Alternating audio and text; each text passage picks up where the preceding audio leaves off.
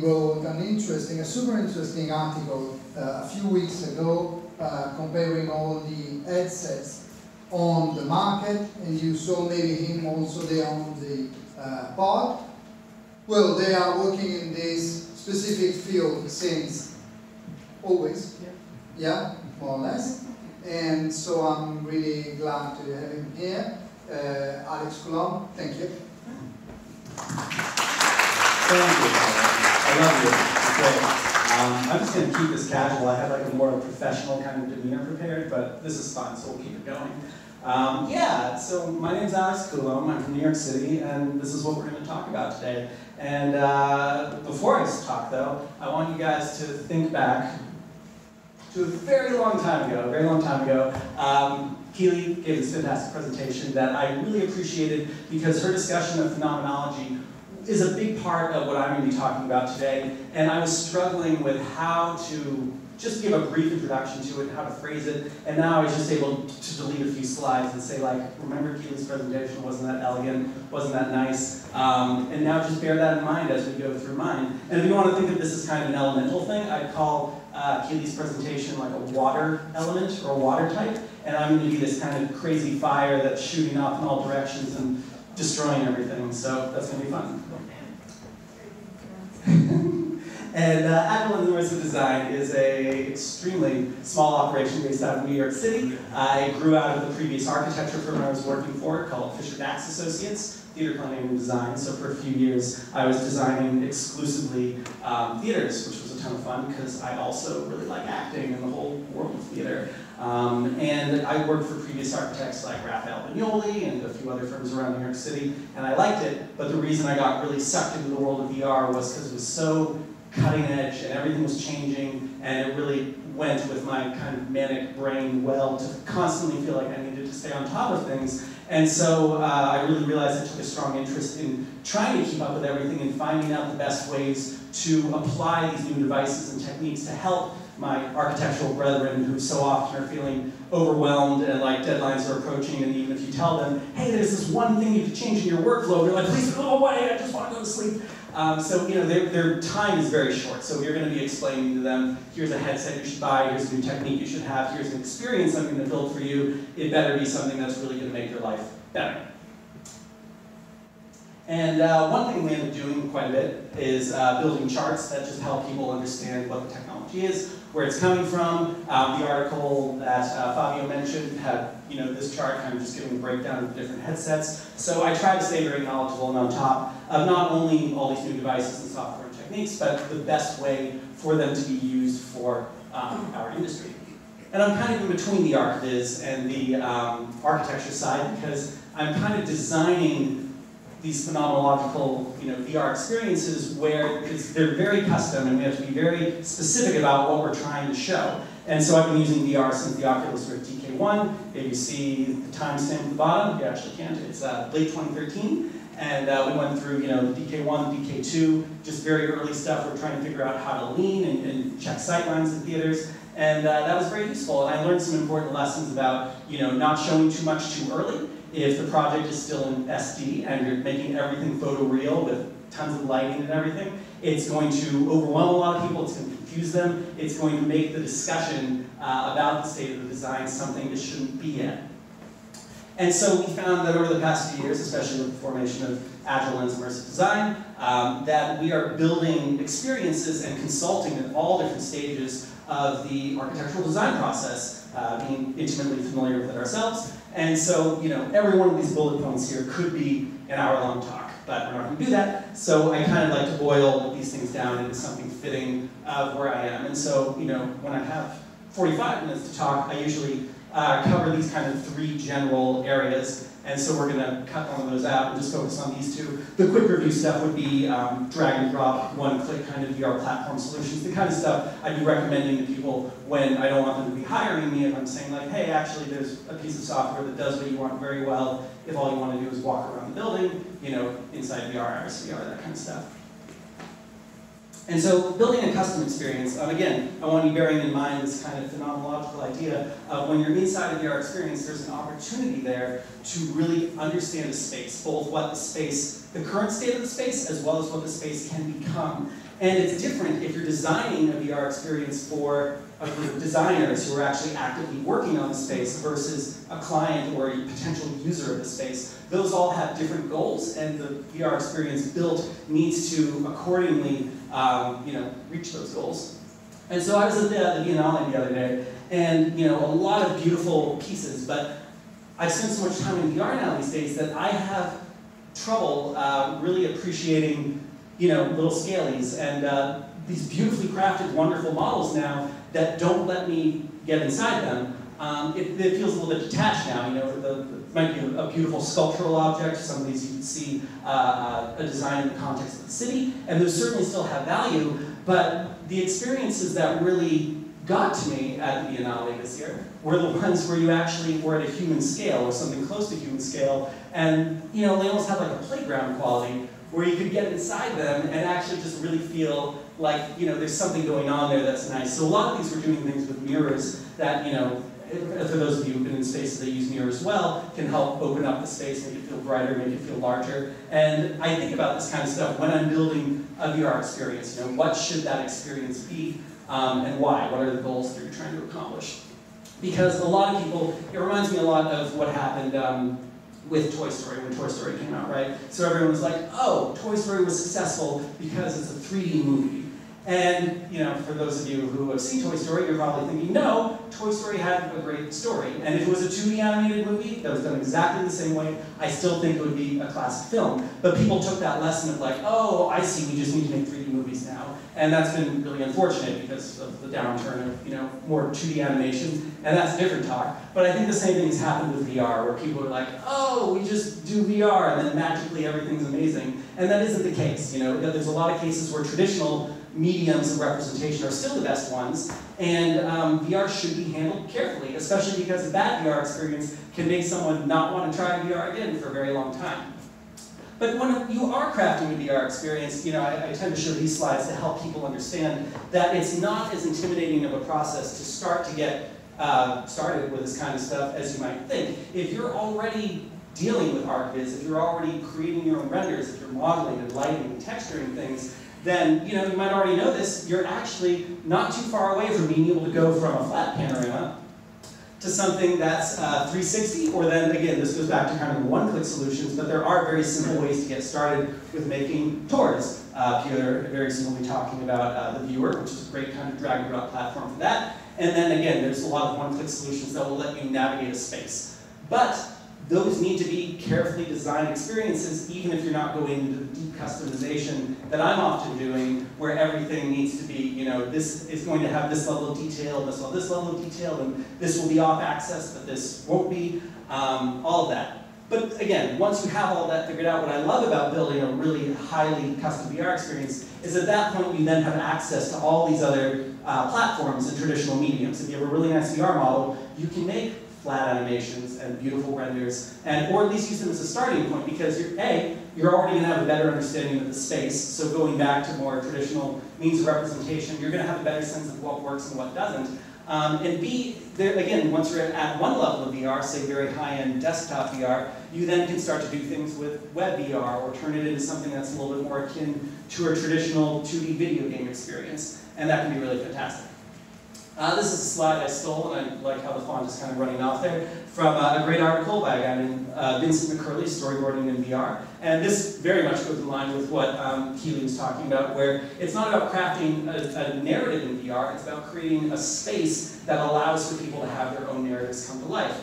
And so I like some of the diagrams here because it's just starting to walk you through the considerations that need to be made when you're inside a VR experience. And I was telling some people before we started, I really like the Mirage Solo camera here because it's 180. And some people say like, oh, well, that's a lot less immersive than 360. But this gives you more control over an experience that you're filming because you actually do still have a sense of framing. And if I'm in a 360 experience, especially one that isn't well guided, and this could be something filmed, or this could be something that's a digital VR experience, I often feel like I need to be spinning around, like, what if something really cool is happening right behind me? And that's generally a sign of poor, guided tourism or something like that. And so just to give you, I'm going to walk through very quickly just some of the projects I've worked on just so you get a sense of the breadth of what the goals have been and then why VR was useful. Because many times I've been approached with a project and said, I don't think that should be VR, and I'm either recommending a different company to do it, or I'll just say, like, I just think you want some V-Ray renders and maybe I can help you with that. So this was an example where a company already had a bunch of renders set up, and they basically just said, hey, we just want to get this into VR as quick as possible. And so that was kind of an interesting process. And this is right around the time Datasmith was coming out, and I was part of the beta, and it was a fantastic way to take all these V-Ray renders and very quickly get them into virtual reality with minimal effort. And, Pierre Felix was talking earlier about being able to do things like take a very high polygon count, tree proxy, a V-Ray proxy from 3ds Max, and replace it. Those are the kind of things that were hanging me up here. It was like, oh, I can't be importing these 5 million polygon things in here. I need to do it myself. But anyway, the reason why this worked well in VR was because the goal of this experience, note that word goal, was to be able to pre-sell these units, these housing units, for students at UNC down in North Carolina. And of course, the fact that the students can go to the leasing office now and walk around those spaces and get a good sense of what those would be like when this building is constructed in another couple of years is a fantastic use case for VR. Sorry. This is a project done for Intel, subcontracted under Glimpse Group, and this is a demo we have today. And Intel has their new i9 that I think is out now, and they basically wanted a way to show off the power of the i9. So it was like, what can we do inside Unreal Engine that's really going to be CPU intensive? So animations, particle effects, things of that nature. And I'll tell you, Intel told me to remove the fireworks, but here's the thing. This is going to be an open source project. Anyone is going to be able to download this soon and do whatever you want. So I figured, like, I can put the fireworks back in because when it is open source, that's what I'm going to do. Also, as we were talking about earlier with Anima, I don't like Anima people in VR. Same idea. They feel very uncanny valley. And so I also have a toggle in the experience you can check out at my booth where you can just turn them all into silhouettes. And I do find in VR it's better to be looking at a more abstract representation. Another cool thing we did with this project was made it so you could instantly create V-Ray renders from VR. So you can walk around the experience or teleport around and then just pick a spot and say, I wonder what a 360 render would be like from here. And it takes a few minutes depending on the power of your computer. Again, if you have an i9, a lot of cores moving very fast. But it's kind of a cool way to harness both the real-time capabilities of the Unreal Engine while still being able to say, hey, I think once we get here, I want this to actually be a slightly nicer quality render or have higher levels of reflectivity until all the real-time ray tracing happens. This was a very early project for the late show Stephen Colbert. The reason this was a great thing to do in VR was because they had a very tight deadline. This is with a company called Bravo Media. And the Ed Sullivan Theater, like David Letterman, had just come out. And Stephen Colbert was trying to figure out how he could get this kind of effect up there. He wanted to paint the ceiling, and they told him no. So they thought maybe architectural projection could work. Excuse me. And so I created this Gear VR experience that let you very quickly move around the grid space and just aim the projectors with your head. This is before hand controllers or anything like that. So it was a very rough and dirty way to just get a sense of like, okay, what's it like from here? Let's change the focal length. And it allowed the designers who actually had to build this to figure out very quickly, we need 4 projectors, they need a throw distance of 73, and all that was figured out very fast compared to the typical workflow. This is a project for Seattle Rep, over in Seattle, and this was about figuring out what kind of opacity they wanted on the screen. And so we did a full VR experience, we did a web VR experience with a KR Pano up there, we did these 360 videos that can be viewed on YouTube, and these were all in the name of figuring out what it's like to actually be inside either the hallway or the theater and understand how much you're seeing into that room. Very important in the theater to know what might be distracting and what's helping to create the illusion of what's on stage. Now, of course, the best version of this is inside the actual VR experience because then you can lean and see how all those little subtle movements change things. This is for FX Collaborative. This was about being able to show the Statue of Liberty Museum, which won't be built for another couple of years, to both the client as well as people who might potentially want to actually see what that intervention looks like. And then we also start to talk about an area of VR which is wonderful, which is traveling for people who aren't going to be able to travel to a location in real life. So for anyone who might never get to visit the Statue of Liberty but still has some kind of emotional attachment to it, this is a free VR experience that they can actually just check out and get a sense of what that feels like, along with FX Collaborative's wonderful design there. This is with DSR and Rockwell Group. This is formerly called the Culture Shed, now just the Shed in the Hudson Yards in New York City. And again, very early experience, but I want you guys to see things don't always need to be photoreal or super refined. This was made very quickly because we were having a lot of trouble in the Revit model understanding what was going on in the grid space, and there was equipment that needed to go there. And the equipment all needed either 4 feet of clearance or 7 feet of clearance. So guess what we got? A 4-foot stick and a 7-foot stick. Very quick experience to make, and it just allowed us to run around the grid up there and go, okay, it works there, check. You know, noted on the plan, we can put the thing we need there. So that's something that's just for the design team. You wouldn't show that to a client, you wouldn't show it to the public, but you know, very useful. And now I just want to talk, and this is an experience I'm also showing today and tomorrow, and this is a theater that has been in VR since the very beginning in 2015. And you'll note that very early on, you know, these were some very simple studies with no material, no lighting, nothing that didn't matter at that point was being shown. And so this was about spatial relationships. What's it just feel like to be in that space? Does it feel open? Does it feel claustrophobic? And then we also got to toggle between different schemes. And of course, a 2D screen doesn't do it justice, but being able to feel how the space expands and contracts, to be able to just check sightlines very quickly is a very powerful way to make design decisions. And then you'll see, as this went on, I think I skipped a slide. I did skip a slide, that's okay. Sorry guys, there's a whole middle section that shows like using the vibe tracker and all that, but it's fine. This has been in VR for a very long time, and we went through all these different levels of custom experiences for what can be done to help design that space. And now it got to the point where it's like, okay, well now we just need to get a sense of the materials. We set up all the V-Ray materials in 3ds Max, brought it into Unreal Engine. Now we have a simple VR experience we can walk around in. And then, again, right from within 3ds Max, this is using the new V-Ray for Unreal plugin, we're able to kind of output these different color options to decide what kind of palettes we think are going to look best when the thing is actually constructed.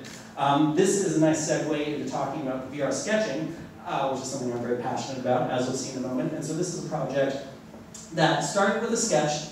And all these are panoramas. Again, sometimes you don't need an experience to walk around, and this one fixed point was enough for a while to understand what was going on. So we have our tilt brush sketch, we have a very quick light study, one material option and a final material option, and then later on the client was like, hey, can we walk around and like change stuff and move furniture around? And I said, can we please do that on an Oculus or a Vive? And they said, no, and I said, fine, and here we are. So, you know, to be able to do all that from a headset is pretty cool, regardless of the fact that it's not the ideal environment to be doing that in. Now we're talking about sketching, okay? A lot of people think that it's really hard to go from sketching in a sketchbook or trace paper over into VR, and it's really not. This is my 2-year-old, and he's a very good VR artist. Full disclosure, he didn't make that, but he totally could in like a month. He's that good now.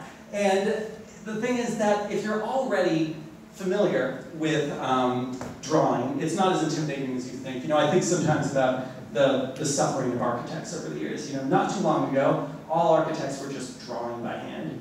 And CAD came along, you had to learn CAD and all the software that came along with that. And then BIM, which wasn't too long ago. And now a lot of people think like, oh, and on top of BIM, I need to learn how to design and draw in VR. And that's true to a certain extent, but the learning curve is not anywhere near what it was for these other disruptions, because when you're in VR and you're designing, whether it's drawing or modeling or picking materials or lighting, it's a lot more like the first one. It's intuitive. You're using your hands. There's not these complex keyboard shortcuts and menus and various software-specific workflows that might be changing every year. Much more intuitive. And so with that in mind, there's another wonderful thing about VR now, which is that all these experiences are becoming more social, where you can actually be actively doing something with someone in VR. So in a situation like this, you know, you can have 2 people working through the very early ideas of design. One of them's in San Francisco, one of them's in New York, and just talking to each other as they're in the same space working this out. Again, a lot of times face-to-face is still ideal, but sometimes you can save the airfare and do all this inside virtual reality. So then I want you to think about these kinds of workflows. So for example, say you have a Revit model, say it's already gone through a certain level of design, but you are at a point where you would typically be doing trace paper or redlining and starting to change certain elements of it or developing it further. So one way, of course, to do that is with a sketchbook, classic, very wonderful way to work through a design idea. But then there's also this idea now that you could take that model and go inside virtual reality and start to move it around more, and then you have something that's both going to help you work through the design, all the while thinking about that human experience, the phenomenological side of it, as well as something that's going to be easier to communicate your design intent to anyone who needs to know, client, owner, other collaborators. And so here, this is just a very simple experience where I took this 3D Revit model, grabbed a section box, popped into Tilt Brush. One nice thing about Tilt Brush is it remembers every stroke you did and in the order you did it in. And so you can actually recreate everything very fast, which is kind of fun. A cool way to show someone your recreation of an idea. And you'll notice this isn't meant to be precise. I'm not snapping to vertexes or anything like that. This is about a gesture, about an idea. Because then what you can do, once you're done with this and you've worked out a certain level of what that design wants to be, you can then take it into, for example, oh, I skipped the slide again. Sorry guys, we're just hopping over a couple of steps and all this. But the middle part was taking it into Unreal Engine and modeling some things, doing light, doing materials. I don't know where these slides went. But then this is kind of the point of it all, is once you've worked out the design in a very creative and free-flowing way in a program like that, you can then take it back into something like 3ds Max or Revit and then make it more precise. If you actually know what the code requirements are and you want to make sure the doors aren't too wide or anything like that, you basically can have those sketches or 3D geometry that you made serving as placeholders as you make the more refined version. So I find that's a pretty cool workflow. And so again, just to recap, we missed this step, but being able to go from your modeling software into some kind of VR sketching or modeling software into a game engine if you want to take that extra step and be looking at realistic materials and lighting and moving that stuff around. Then back over to your modeling software and then rinse and repeat. When applicable, it's a really wonderful way to work. And so kind of the way I try to get people to think about this is, anytime you would be using a sketchbook or trace paper, think about drawing it or modeling it in VR, and it shouldn't be something time intensive. People say, well, it's ridiculous to design or model in VR because it's exhausting, or I can't be precise, and that's not the point. Like, first of all, you can sit down, you actually can sit down while designing in VR, and it's very comfortable and you won't get too tired that way, but also, I generally tell people, try to do everything you need to do within like 5 to 10 minutes. Like, again, don't worry about it too much at that point. You're just trying to work through an idea, you're just trying to get something to the next stage.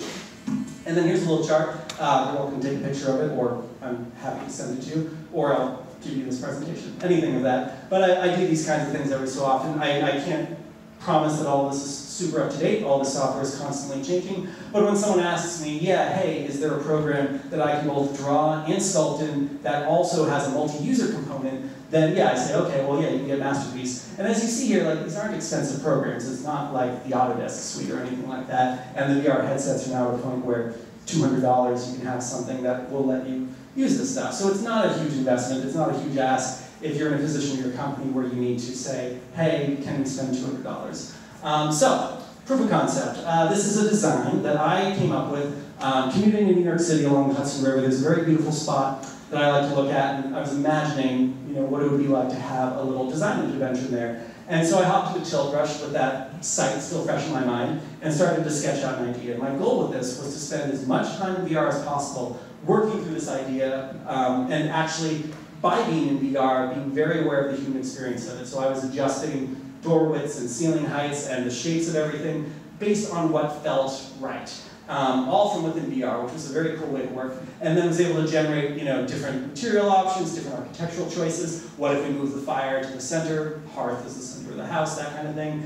And then from there, was able to have something that, again, you all can see this, and some of you already have, and it's been a lot of fun. And speaking again, by the way, about some of the playfulness that can come with a phenomenological experience, that word is so fun to say. One thing I find really interesting watching people go in this experience is some people get really excited when something's interactive, like a plate of apples, but then if they drop something or knock something over, you learn a lot about someone. They might feel like they need to pick it up and put it just so back where it was. Or people just like to wreak havoc and they're like, wow, this is amazing, and then they just drop the headset and kick it and run away. And you learn a lot about what someone does in a space where there aren't really consequences. In VR we can reset all this in a second and it's fine. But I remember the guys who made Job Simulator talking about how a lot of people, when they're making a meal, they would open the fridge, take out their ingredients, and close the fridge because you don't want to waste all that electricity and coldness. So I find that stuff utterly fascinating. And then just going back to my earlier point about how you get different experiences out. So this one experience, there's a purely sketch-related version. You can see Tilt Brush. There's a Daydream experience. There's a KR Pano experience, as well as the viewer experience. And then, of course, the desktop experience. So once you've done the work of one version of that kind of thing, you can do a lot more. So now we go, just wrapping up a little bit about the phenomenological stuff. Because a lot of times when people see the Cliffside Pavilion, the question is, oh, well, is that project going to be built? And I say, absolutely no way. And they say, well then, Alex, that was a waste of time. And I say, first of all, you're very mean. Please don't be my friend anymore. And then I say that, no, actually, there is a lot of value in something like that, because what I'm finding, especially over the past few years, is that people are spending more time in virtual reality. Iris VR has some stats lately that the average gamer spends something like 3 hours in a video game in VR, and the average AEC firm that's using VR spends like 6 hours a week in it, which is pretty nice. And so you can imagine in the professional capacity, in the personal capacity, these technologies aren't going away. We're not quite at the Ready Player One level yet, and it might be some time, but there's clearly value in what can be done when you don't need to commute through heavy traffic or travel to the other side of the world to see someone. There's a lot of opportunities where that just makes sense. The problem with a lot of the VR experiences right now is, phenomenologically, they're atrocious to exist in. They are not pleasant experiences. And so something I'm constantly begging all of my friends to do, who are very talented architects and designers, is to start thinking about what the opportunities are inside VR to craft spaces that could only exist in VR and are doing that version of that typology perfectly in VR in a way that's very different from the real world. Because even the experiences that work really well in VR right now, in many cases, they're a simple emulation of the real world version. I don't know if anyone checked out the Oculus Venues stuff that's been going on the past couple days, but it's like being in a stadium with a bunch of random people. And this is a whole other discussion, but I wonder if you're going to have a giant crowd of people watching a virtual game or concert inside VR, should it really be exactly like what the real version of that experience is, complete with people talking too loud right over your ear, and that kind of stuff. Big screen VR, just a great example of screen sharing. Again, the way that work is starting to move to the point where you can have multiple people interacting, looking at each other's screen, changing things. Thinking about some of the architects of the past and the theoreticians who designed spaces that were never intended to be built. This is the Cenotaph for Newton by Boulez in 1728. And yeah, he wasn't thinking this was going to be a built project, but now in virtual reality, that can exist. And so some of these things that were meant to inspire and provoke a sense of wonder, they can exist and might lead to A, better real projects that are built, but also better virtual reality experiences that people are going to be spending a lot of time in. Ready Player One, I like the dance club that everyone gets to dance around in the air, and I think that's a nice use of the way physics aren't constrained in VR. And so, quick example, this is my thesis from architecture school up at Syracuse University, and we did a rough calculation towards the end of my thesis that this conversion of Fort Jay on Governor's Island into this crazy stadium full of cameras and some early use of augmented reality and all that would have been approximately $1.8 billion to construct. And so, of course, I wasn't thinking that was actually going to happen. It involved everyone getting in a submarine and traveling from South Ferry and coming up through the center, and then having this panopticon kind of view of all the stages around them. And yeah, no way that would exist in the real world, but hey, guess what? I can do this in VR right now, and I kind of am. I'm working with High Fidelity and then Philip Rosedale's crew to craft a theatrical experience in VR that is starting to take advantage of some of these things that can be a really cool experience, but would be totally impractical in the real world. And I just want more people thinking about this kind of stuff. There's not a lot of great VR design work right now.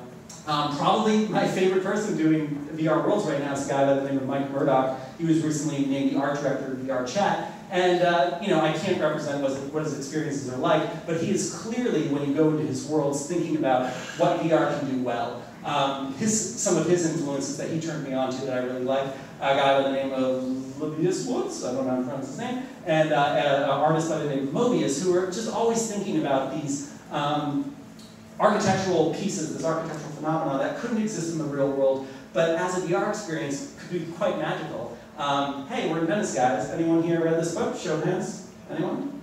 Yeah, oh great, that makes me really happy.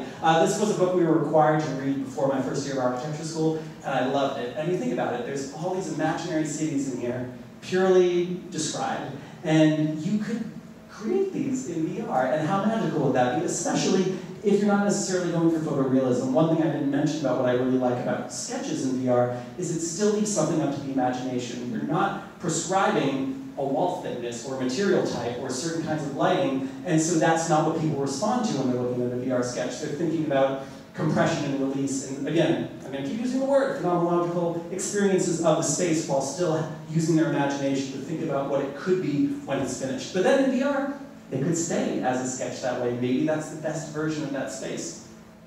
And then, hey, these were all the books I was thinking about in terms of phenomenology. I don't know why my font went crazy. And then because Keely mentioned hidden dimension, that's one I'm not familiar with, but I just had to add it to this list.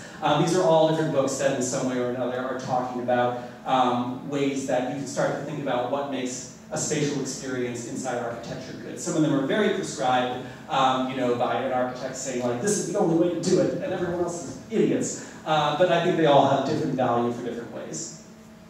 And so, when you think about some of the quotes, especially from famous architects out there, talking about what they think makes good architecture, they're all talking about the built environment. They're all talking about what actually exists in the real world. But to me, almost all of these things can be talking about a virtual reality architecture experience that people can still be sharing in and can still be having a profound emotional impact on them, being very well designed. And what's funny too is about some of these things, some of these things aren't true anymore. Frank Lloyd Wright has that famous quote about saying the doctor can bury his mistakes, but an architect can only encourage his client to plant vines. Not true in VR anymore. Things can constantly be updated. I like just the thought-provoking quality of Louis Kahn talking about, what different materials want to be in the real world. And so because you're so much more open in virtual reality, does a line of a certain color or a certain particle effect or a certain, quality of any kind that might not exist in the real world, does that have something that it wants? So I don't have answers for anything here, but I think this is all very valid to ponder and think about, as I hope you all now go off and create wonderful virtual reality experiences. And then also, Frank Gehry, love him or hate him, has this little quote, which is just another reason to think about the potential value of virtual reality architectural experiences. A lot cheaper to build a beautiful piece of architecture in VR, and because a lot of people, I've worked in a lot of different spaces in a lot of different cities, and a lot of it is the product of many, many compromises and designed by committee. That's the reality. Whereas in VR, you actually could have an entire office building, for lack of a better term, that is the singular vision of one person. And if people don't like it, maybe someone who paid for it, loses $15,000 or something like that. So just the fact that these opportunities exist now, it's very exciting to me. I hope it's exciting to you. Come check out some demos. By the way, there is a little civil web VR experience that's viewable on Piotr's The Viewer. He's about to talk next, so I figured it's a good lead into him. And thanks very much for listening, guys. I'm happy to talk later. Goodbye.